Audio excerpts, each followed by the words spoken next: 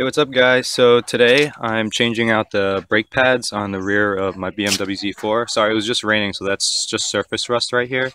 But word to the wise, if you ever decide that you need to change your rotors, change your brake pads along with it. You can change the brake pads without changing the rotor, but don't change the rotor without changing the brake pads. Why?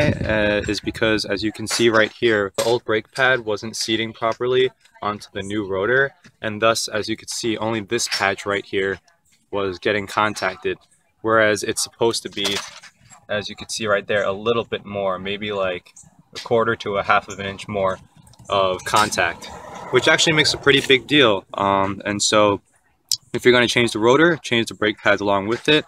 I don't know why I didn't do that, but that's what I did. So now I'm going to change out the brake pads, and you'll see later that the contact patch of the new pads, just like this one's supposed to be, is going to be larger, and thus you're going to have more braking power.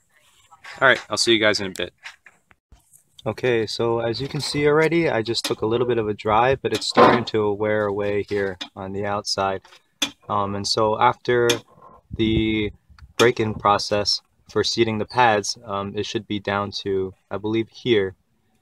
So this should all eventually fade back to this color right here, which means that there's more contact patch for the brake pads. So if you guys have any questions about how to change your brake pads on this car, definitely leave in the comments below.